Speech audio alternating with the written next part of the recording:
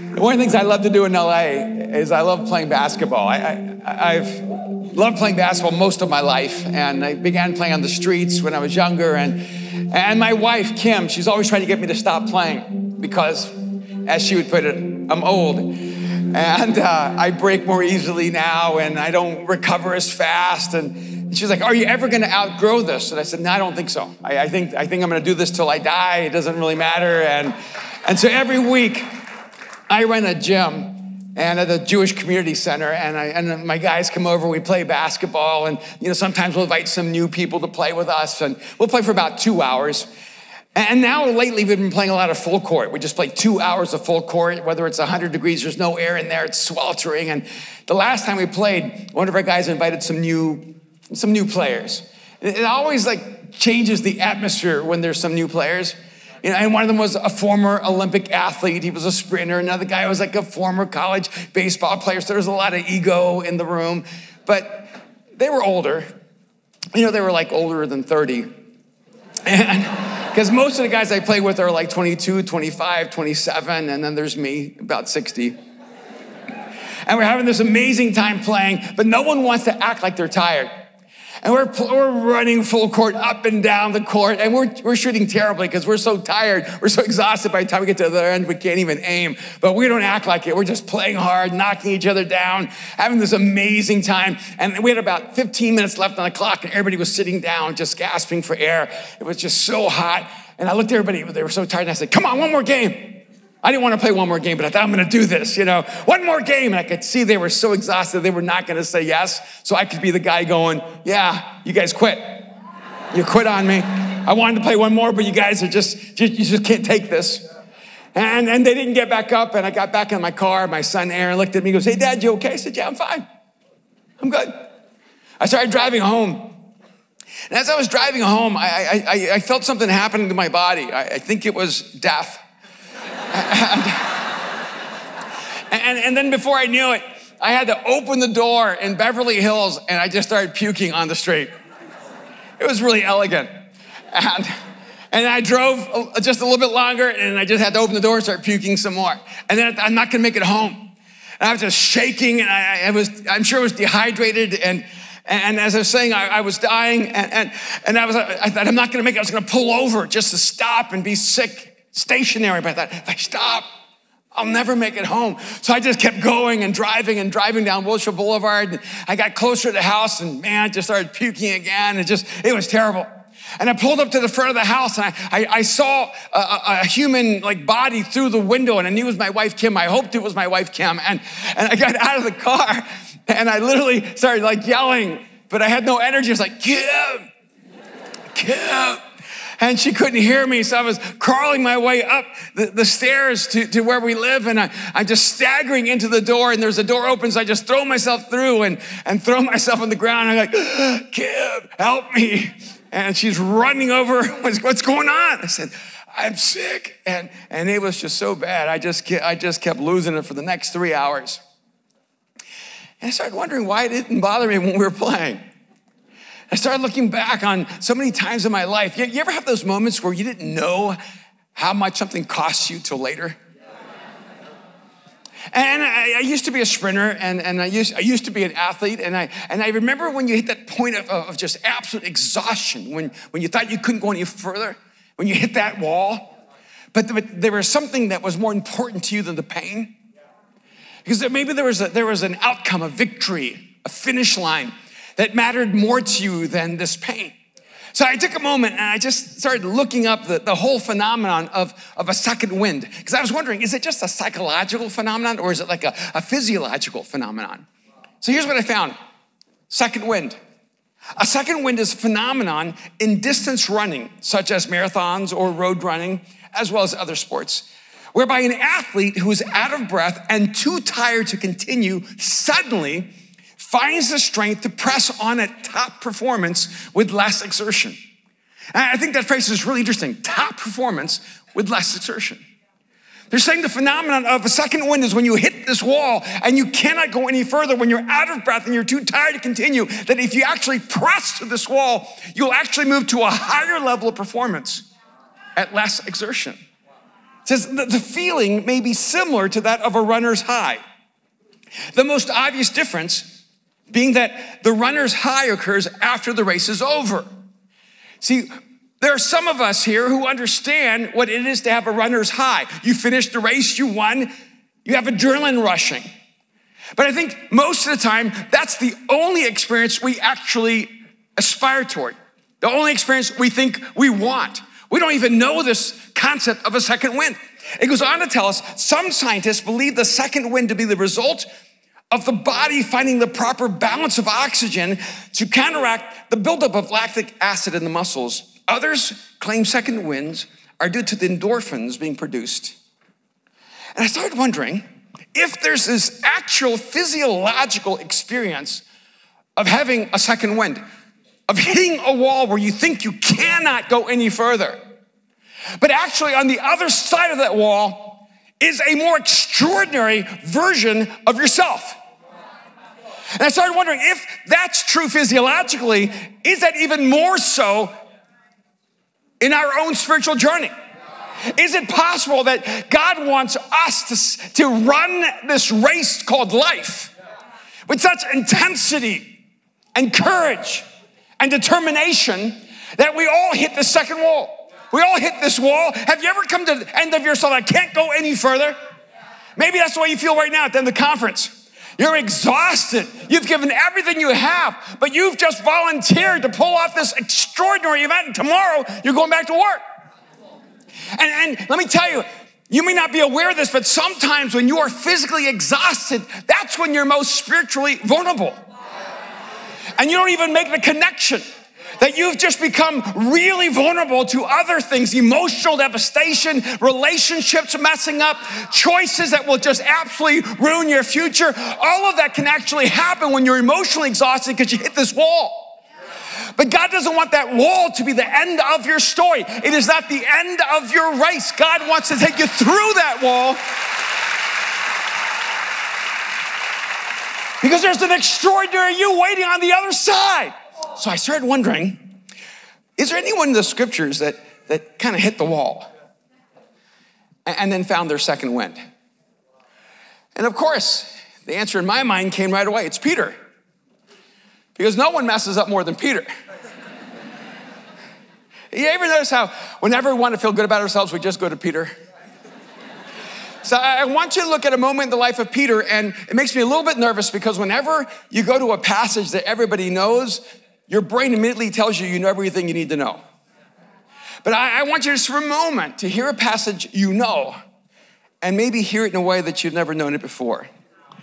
Matthew 14, beginning of verse 25. It says, shortly before dawn, that's early in the morning, just in case, when you're finally going to bed.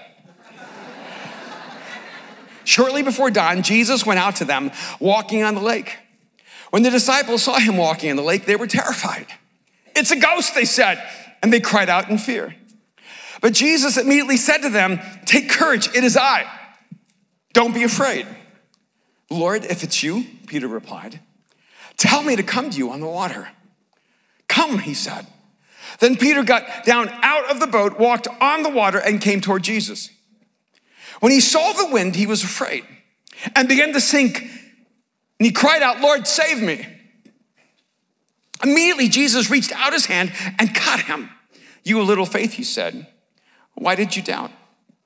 And when they climbed into the boat, the wind died down. Then those who were in the boat worshiped him, saying, truly, you are the Son of God. Now, I'm pretty certain everyone here has at some time had a conversation or heard a talk about Peter getting out of the boat and walking on the water. So I don't want to spend my time talking about that. I mean, we have to talk a little bit about it just to get to the part I want to talk about. Because, see, the only part I really care about is the walk back. See, no one ever talks about the walk back. Everyone talks about Peter getting out of the boat and walking to Jesus and then sinking. And somehow we just forget the rest of the story. So yes, Peter hit his wall. Peter began to sink. Peter lost his focus. He lost his faith. He began to drown. But no one ever seems to talk about the fact that something happened after that.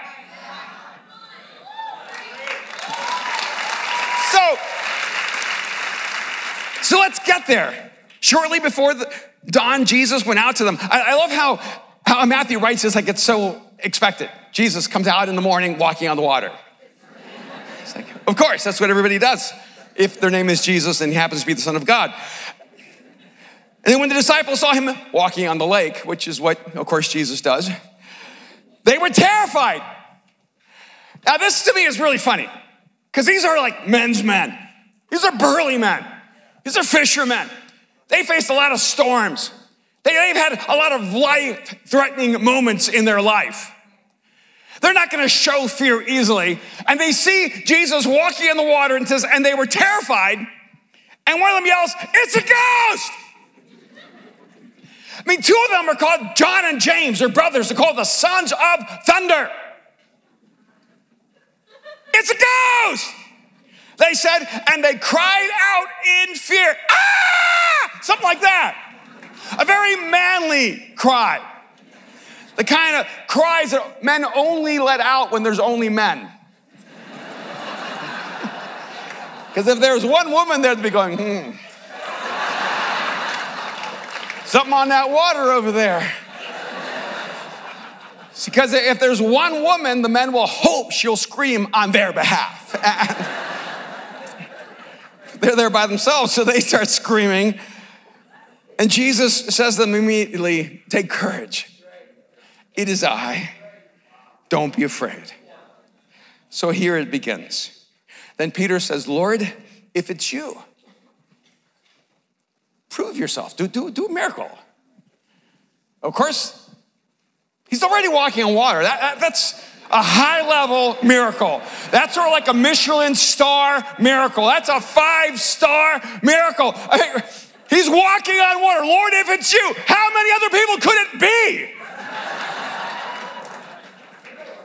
It's not Bartholomew. That guy never does anything in the Bible. Lord, if it's you, tell me to come to you on the water. I love Peter's mindset.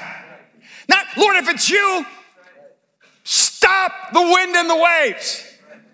Lord, if it's you, take away the clouds and give us some sunshine. Lord, if it's you, well, you're already walking on water. Let me think of another miracle that would be just as amazing. No, he says, Lord, if it's you, I don't want you to prove who you are to me. I want you to prove who I am with you.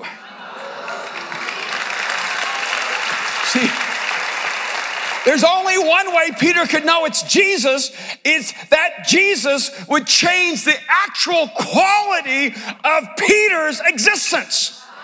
Lord, if it's you, call me out to the water. I mean, how many times have you ever asked God for a miracle, but you don't want God to involve you in the miracle?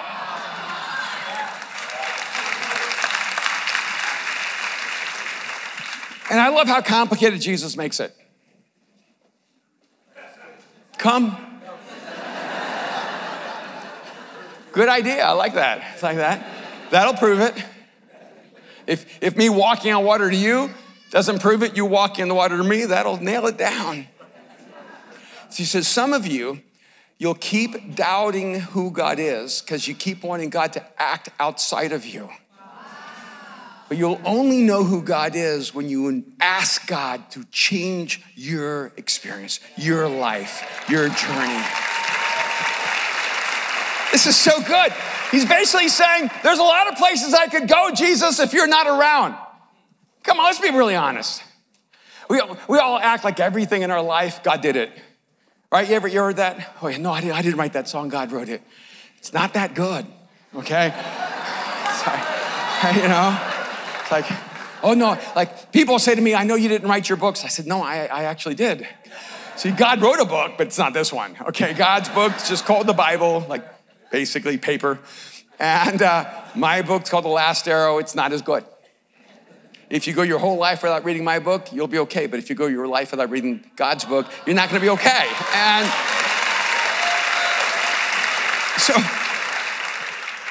so So let's not pretend everything is God that we do. There's some things you do. See, there are places you could go without God. There are people right now who are very successful and they don't believe in God. They have great wealth without God. There are people who have accomplished incredible things without God. Now, they were created by God and they don't realize that all their gifts and talents and intelligence is a gift from God to them. But still, there are places you can go without God saying, come. My question is, where are you right now? Are you in a place where you could only be because Jesus has said, come? See, because if you're gonna catch your second wind, you've gotta look how far you've come. See, when Jesus said to Peter, come, we know how the story goes out, but he says, come, and then Peter got down out of the boat and he walked on the water and he came toward Jesus. And I don't want us to just skip over that as if that's not extraordinary. Only two people on record have ever walked on water, Jesus and Peter. That's like, who's better, LeBron or MJ?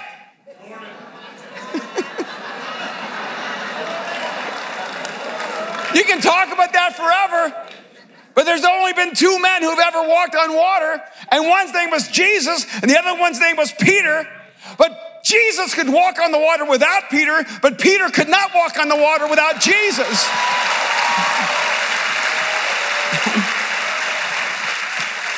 So when you get exhausted, when you feel like you're at the end of yourself, when you feel like you can't take one more step, when you feel like you're done, you need to look and see how far you've come.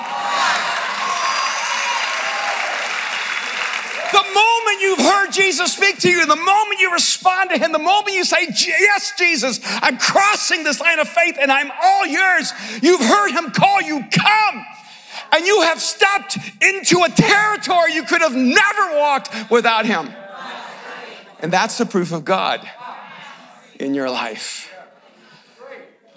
So Peter's walking toward Jesus, and I don't see anyone else jumping in.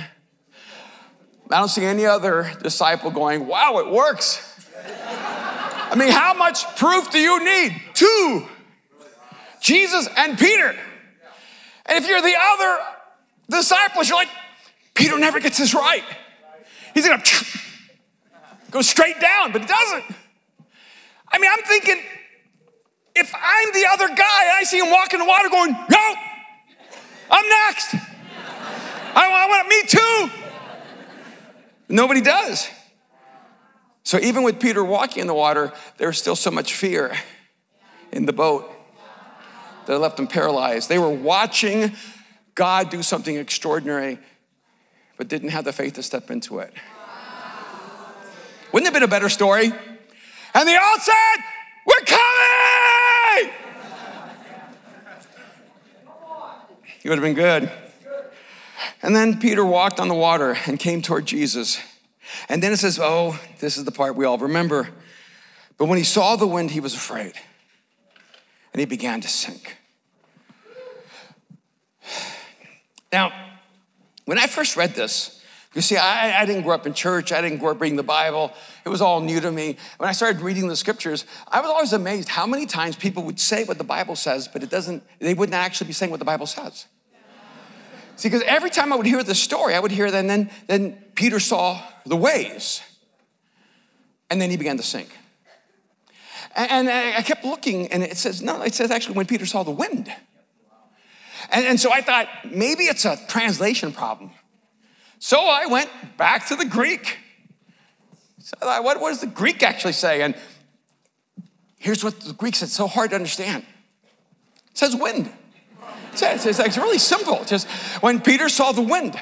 So I was at this theological seminary with all these scholars and theologians, and I thought, I'm gonna try this out. I'm gonna do a little experiment. So I said, when Peter was walking in the water, what did he see that caused him to begin to sink? And this Greek professor, right in the middle of the room, starts quoting the passage from memory. I'm going, who does that? In the Greek. He starts saying the Greek word, then the translation. The Greek word, then the translation. I'm going, not gonna work. Darn it, I would have the one Greek scholar who has this one passage memorized. What are the chances? And then he says the Greek word, and then he says, and when he saw the wind and the waves. He added, and the waves. And I said, now, can you show me the Greek word that translates, and the waves? He goes, well, it's not there. It's inferred. It's implied. And a funny thing, my wife and I were speaking in two different places on the same day, and we somehow chose the same passage, this one, and in her place, she said Peter saw the waves. And then she came over and joined me, and I said, no, Peter saw the wind. And she goes, how did I miss that? I said, because you are seeing what you're told to see. Because here's the thing, you can't see the wind, right? You can't walk on water. Now, isn't it odd? We go, well, okay, he's walking on water, but he can't see the wind. You see, if you're gonna break through and get your second wind, you need to prepare for the impossible.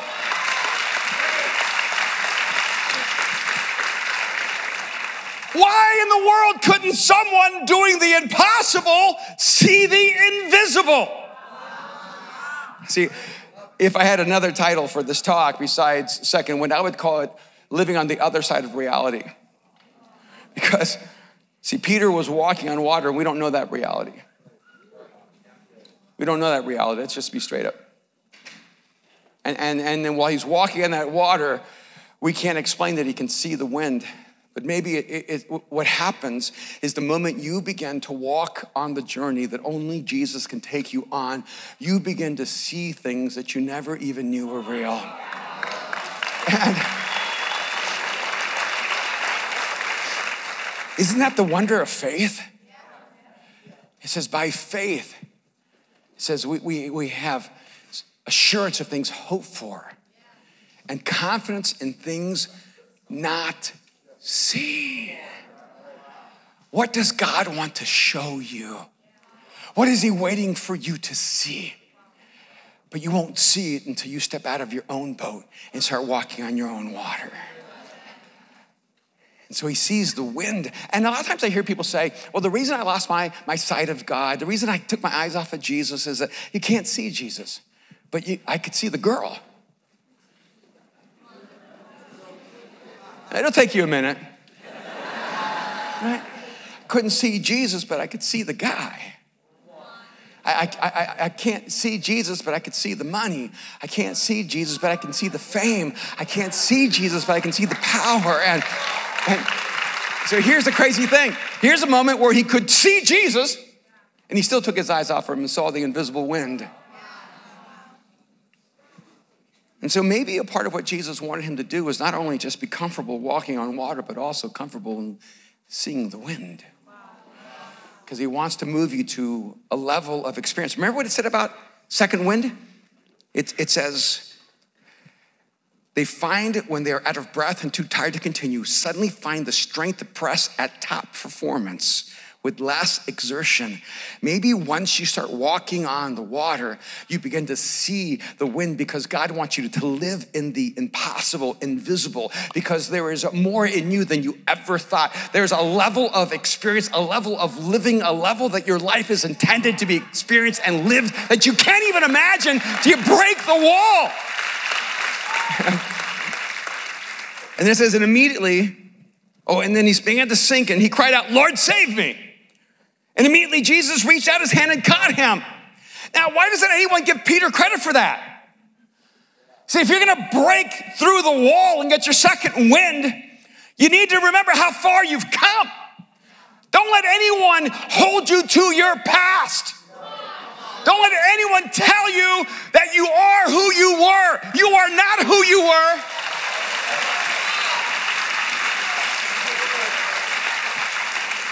So when people start trying to define you by the worst decisions in your past, you tell them, you don't know how far I've come. I stepped out of that boat. I've been walking on the water. You don't know where I'm going.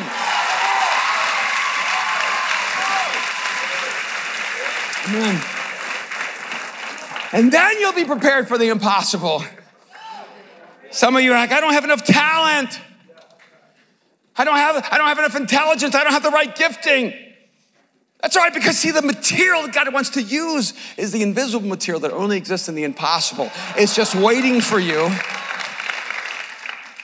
And then Jesus grabs him, you see, because Peter says, Lord, save me. You want to break through the wall and catch your second wind? Remember, you did not get there alone. You didn't get there by yourself. See, Peter never forgot that he was walking on the water because Jesus said, come. And so when he began to sink, he had an instantaneous reaction. Lord, save me. When I was a little kid living in El Salvador, we didn't get to go outside a whole lot. It was really violent and dangerous. But one time, my brother and I, we were probably 4 or 5 years old. We were walking with my uncle and my aunt, and my uncle was right behind me. My aunt was right behind my brother Alex. And from a distance, we saw the most terrifying creature we'd ever seen in our lives. And it was running right at us, and it was making the most horrific sound I'd ever heard.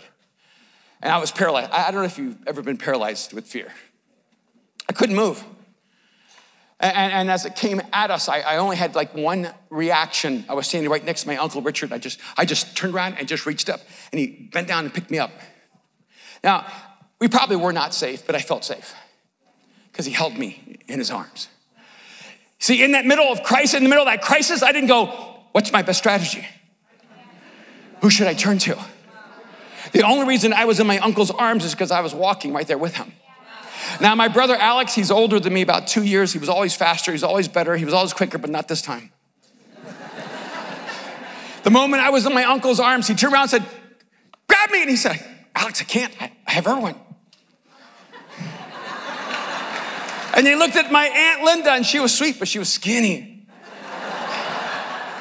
He said, dear, ayúdame. And she said, I can't pick you up. You're too heavy. So my brother took off running. He panicked. And because he panicked, it took the attention off of us, and that beast went after him. When it came to the States, I started researching and realized it's called a basset hound. With those floppy ears and those short legs, it was one of the most terrifying things I'd ever seen in my life. Caught my brother, bit him in the butt. And, you know, he had the benefit of not having to see that, but experienced it. But I was traumatized because I had to watch it happen. And you see, I think a lot of times in life, when the crisis comes, we cry out to God, but we don't know where he is because we haven't been walking with God.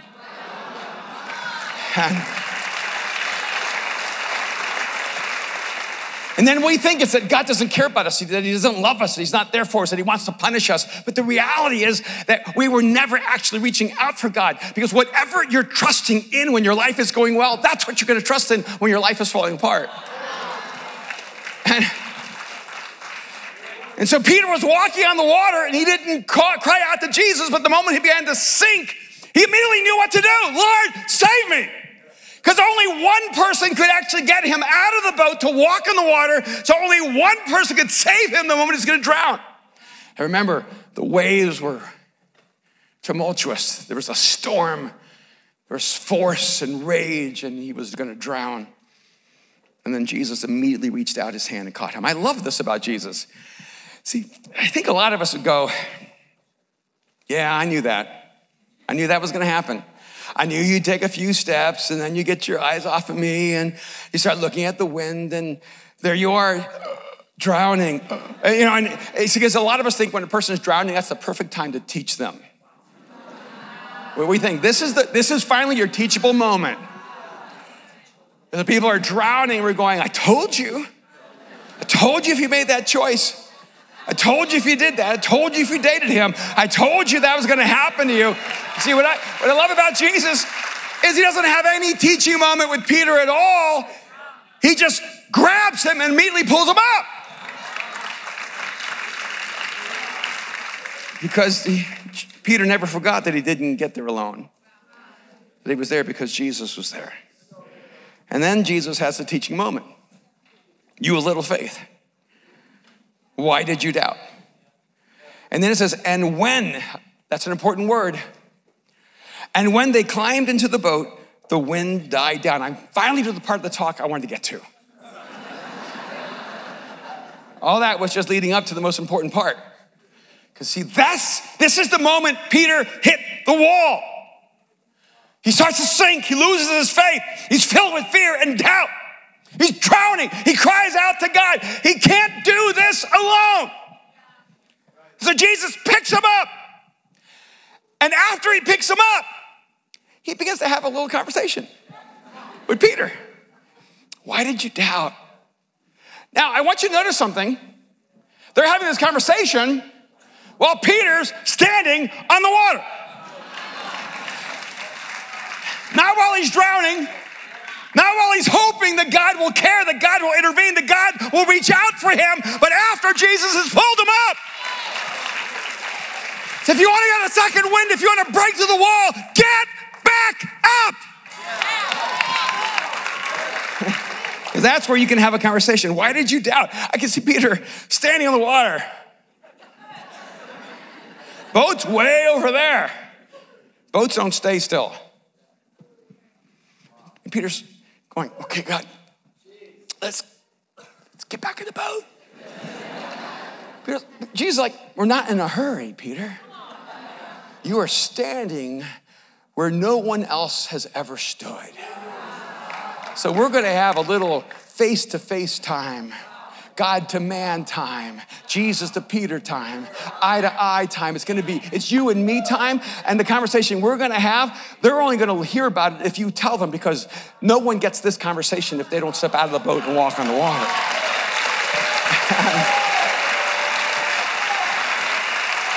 And then, you know how the story goes on, right?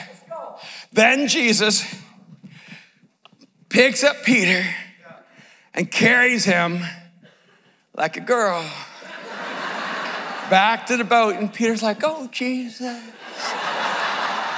you're my hero. And then Jesus lifts Peter on the boat. Doesn't go like that. You know how else it doesn't go? Then Jesus walks back to the boat, walking in the water while Peter's swimming at his side. Going, you could have walked, but you didn't have enough faith, you doubter.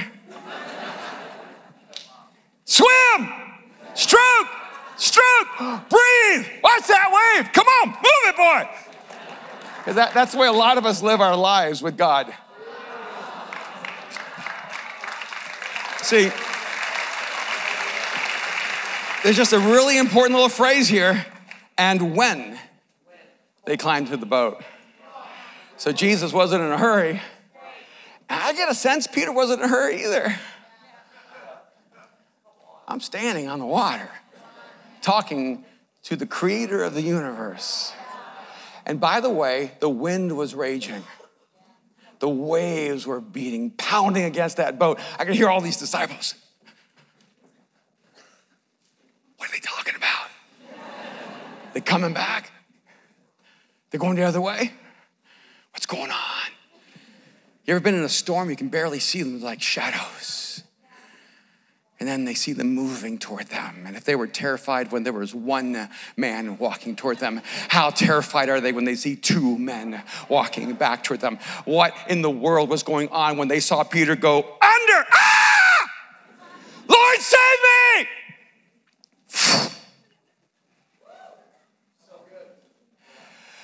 Come back. I think Peter had a little swag when he was walking back. You know where I've been? Where you haven't been. See, you want to break the wall and get your second wind and live a life that goes beyond your expected potential with less exertion. Don't be afraid of drowning when you live by faith. Because when you fail and when you fall, and you will, Jesus is going to pull you right back up, and you're going to walk back, not in shame, not in failure. You're not going to walk back the same that you walked to him. You're going to be different. You're going to be changed. Then I want you to notice something. And when they climbed into the boat, the wind died down. I love God's timing. Don't you think Jesus could have performed that miracle a little earlier? When the moment Peter got out of the water, Jesus could have made the wind die down, but he didn't. He let the wind blow. He let the wind rage. With every step that Peter took, Jesus made a decision. I'm going to let the wind have all of its force so that you can know that there's a second wind inside of you more powerful than the wind that's raging around you.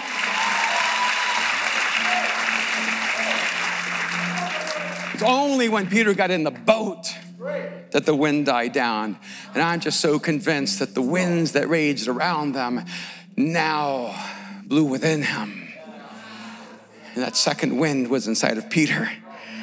And then it says, and then those who were in the boat worshiped him. Not Peter, Jesus, saying, truly, you are the Son of God. See, what Peter became was he became proof of God. You want to break the wall and get your second wind? Keep proving them wrong.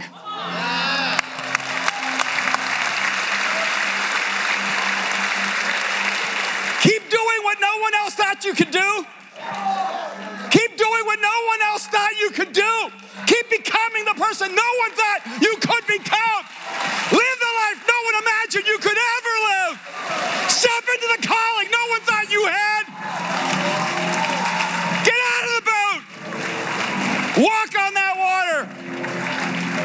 But don't be afraid of the moment you drown, the moment you sink, the moment you go under. That's just the wall.